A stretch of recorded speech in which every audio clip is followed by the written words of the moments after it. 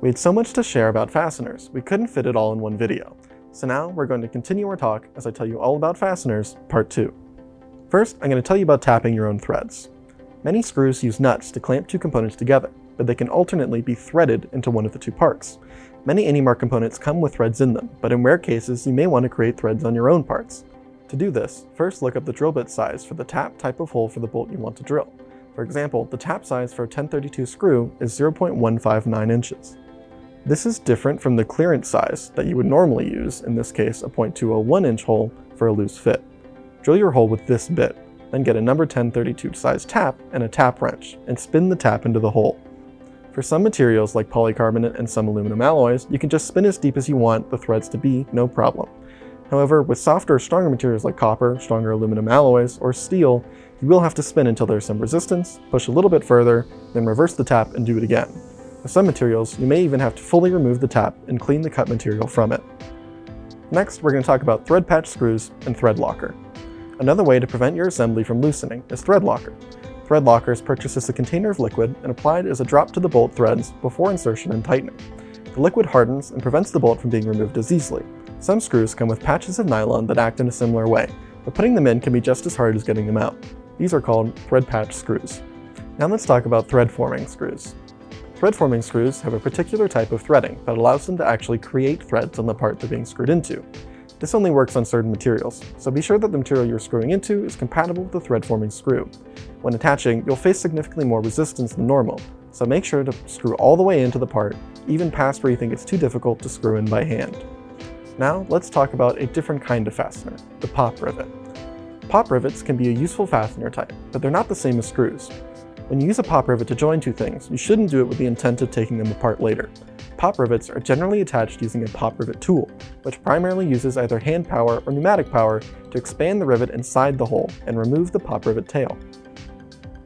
Pop rivets are regularly used in sheet metal design. Most rivets you'll see in AndyMark products have a rivet diameter of 1/8 inch or 3/16 inch. Other important dimensions to consider when selecting a pop rivet are nose length, nose diameter, and overall length. If you find yourself in a situation where you need to remove a pop rivet, there's one method that works better than most. Please note that no matter how you remove the rivet, it cannot be used again. Get a drill bit the size of the rivet diameter. If you don't know that value, try successively larger bits until the following procedure works. If your pop rivets do not have a good center hole in them, left behind by the removal of the tail, grab a center punch as well. Using either the punch or the built-in hole, align a hand drill with the correct sized bit straight on with the rivet. Drill into the rivet until you see the head of the rivet disconnect from the rest of the rivet. Reverse the hand drill and pull it out, and the rivet should now be fully removed. Let's quickly talk about riv nuts. A riv nut is a special type of rivet that has threads built into it, so it can act like a nut. Riv nuts use a special tool, but are attached in the same way as a pop rivet.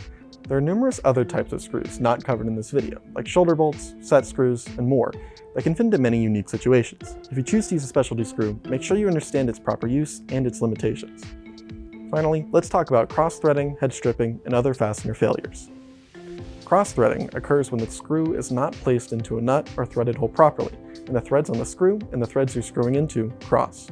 If a screw that shouldn't be tight yet suddenly becomes tight after placing it in, you can generally assume that you've cross-threaded it. To fix, simply unscrew it completely and then try again. Do not try to push through resistance in this case.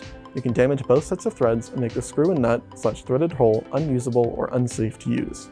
Head stripping occurs when an improper wrench is used or the proper wrench isn't seated properly. This is particularly a problem with Allen type heads, where the faces of the screw head degrade to the point where the tool can slip inside and spin freely without actually rotating the bolt. If this happens, the screw is incredibly difficult to remove, so if you suspect a critical screw will become stripped soon, consider replacing the screw with a new, unstripped screw.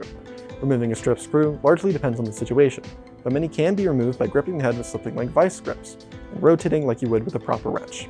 If the screw is in a counterbore or countersunk hold, things can get significantly more difficult. In very rare cases, the head of a bolt can be completely sheared off, leaving only the threaded section of the screw behind. This will again vary by situation, and it is difficult to suggest a primary method of removal in this case, but the vice grips method we talked about before may work. Now that we've gotten through all of that, I've told you all about fasteners. Stay tuned for more informational videos.